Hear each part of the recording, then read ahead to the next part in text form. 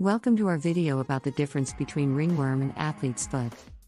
If you're suffering from an athlete's foot, you're probably wondering what the difference is between ringworm and superficial mycosis. If you're not familiar with the terms, this video will give you a general overview of the various types of superficial mycoses. The athlete's foot is the most common form.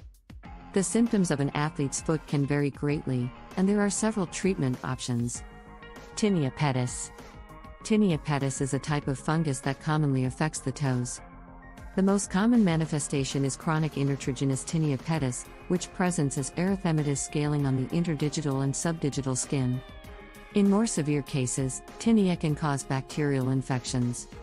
Depending on the severity of the infection, it may cause a significant amount of discomfort or even disfigurement. While these conditions share many common symptoms, they are very different. Oftentimes, one person has both types. This type of infection can also spread to other areas of the body. It is important to note that once the fungus is removed from the feet, it will likely return. This means it's important to treat the athlete's foot early and follow treatment instructions closely. In addition to preventing and treating the athlete's foot, it can also spread to other parts of the body. Treatment of tinea pedis and ringworm athlete's foot involves topical treatment with antifungal cream. Antifungal creams are available without a prescription and should be applied once or twice a day. The treatment is usually temporary and should be repeated if necessary. If you can't get rid of the infection with topical treatments, you should visit a doctor and consider using antifungal cream. In addition to the treatment of the athlete's foot, it is important to ensure that you practice good hygiene. Athletes' feet can spread from one person to another by touching infected surfaces, such as bare feet, and it can be transmitted by sharing towels, clothing, and bedding. Athlete's foot is also spread from foot to hand, so it's important to practice proper hygiene to keep athlete's foot away. A few things you can do to protect yourself against the infection include keeping your shoes off at home, changing socks and underwear daily, and wearing a different pair of shoes when going outside.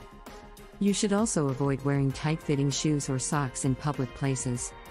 Changing socks or shoes after bathing is also important. It's also a good idea to wear socks and sandals whenever possible.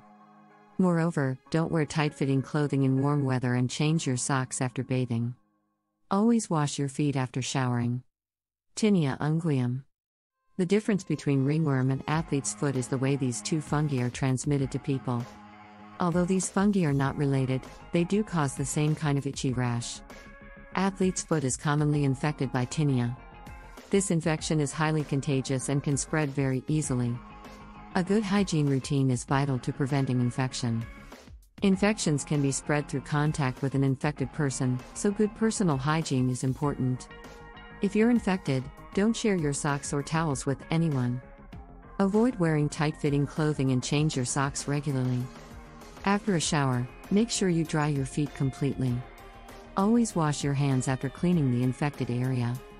The fungus prefers warm, moist environments. There is no specific way to prevent ringworm in pregnancy, but taking antifungal creams or powders will not harm an unborn baby.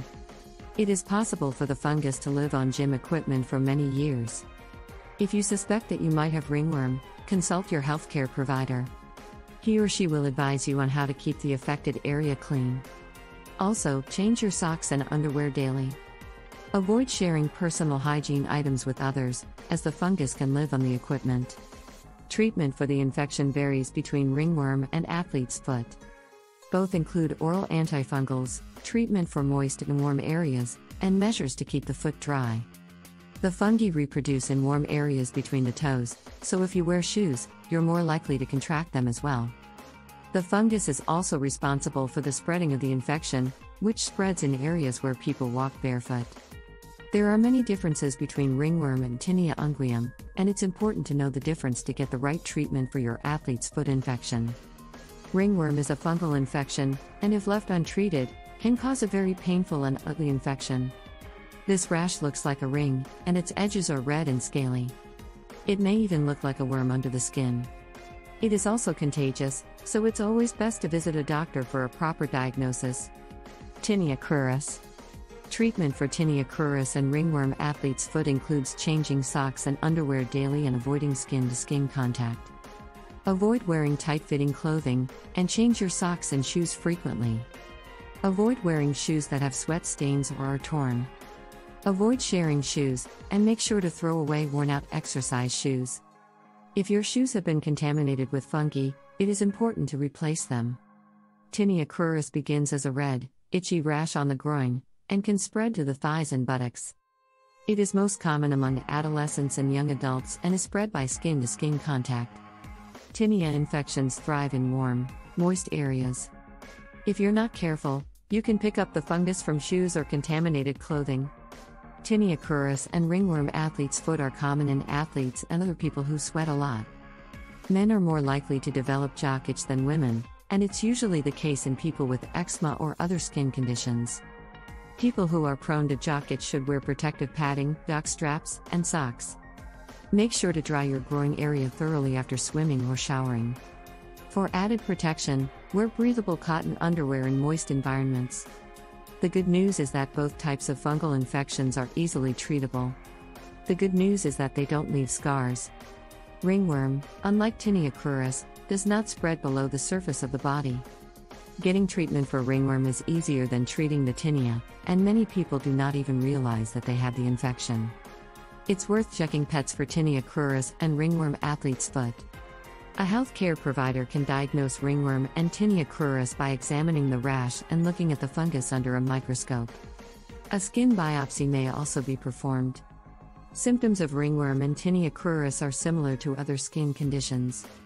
It's important to seek a doctor's advice if you suspect you have ringworm or Tinea cruris. Onychomycosis. Onychomycosis and fungus of the toenails are common skin infections. These fungi thrive in moist and warm environments. Preventing athlete's foot is as simple as keeping your feet dry and clean.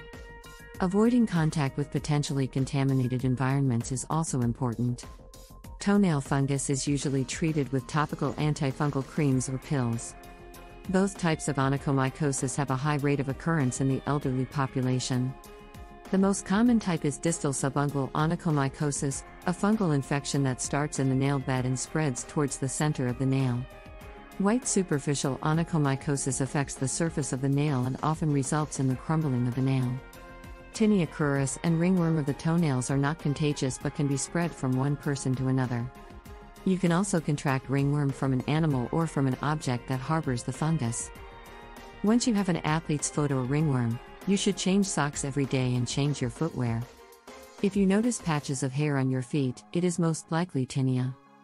Onychomycosis and fungus are different but both cause a ring-shaped rash on the skin. Onychomycosis and ringworm are fungal infections of the skin. While ringworm is more common in the feet, it can also occur on the beard or head. If you suffer from either type of infection, make sure you see a doctor as soon as possible. You may be suffering from the same condition. Onychomycosis and fungus of the fingernails can be treated successfully. It is important to remember that fungus of the nails cannot be treated with topical solutions. It must be treated with antifungal medications. It can also affect artificial nails.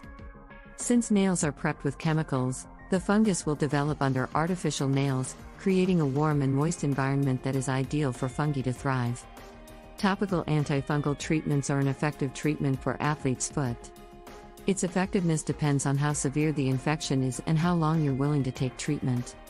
However, some patients don't respond to treatment and recur. Therefore, you should weigh the risks against the benefits when deciding to treat it. And if you don't feel comfortable with topical treatments, you can consider cyclopyrox nail lacquer. Thanks for watching. Please like, comment, and subscribe for more.